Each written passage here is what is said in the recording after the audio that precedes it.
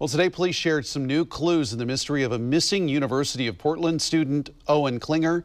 This is a picture of him you're seeing on your screen. Police say he may have gone off the grid of his own accord, but his parents say that just doesn't seem like him. Fox 12's Audrey Wheel has all this new information and joins us live now from North Portland with the very latest. Audrey? Yeah, Wayne, we're at the intersection where police say Owen was last seen. That would be North Willamette Boulevard and Portsmouth Avenue.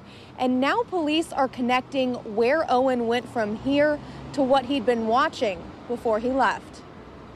I don't know where he is, and that's why I can't sleep. And it's really hard to eat.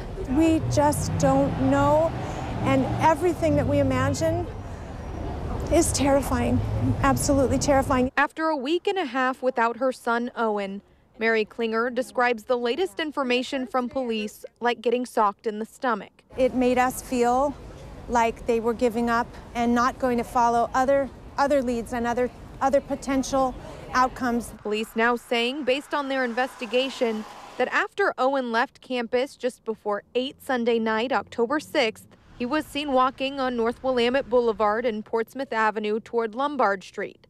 From there, investigators believe he walked further north toward Columbia Boulevard. They say he was walking in an area where freight trains are commonly staged, and that investigators believe before his disappearance, he'd been watching videos about hopping freight trains and had watched the movie Into the Wild, which is about a young man who goes to Alaska to live off the grid. The idea that he has gone off into the wild on his own doesn't sit with the Owen that we know, who is connected to his friends, connected to his family, connected to this community. His mom says she recognizes it is one theory, and that it's a happier ending than possible alternatives. But she and the community of volunteers helping out aren't stopping. Just want to show you a picture of Owen. Dozens of them spent the afternoon searching, one group on the east and west sides of the downtown waterfront area, the other in North Portland. We don't want to give up until we find Owen.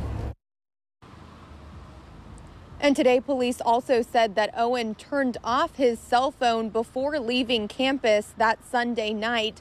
But Mary says, how do they know that he was the one to turn off his cell phone? It could have gone off another way. I asked police how they know that, but they haven't gotten back to me yet. Live in North Portland, Audrey Wheel, Fox 12 Oregon.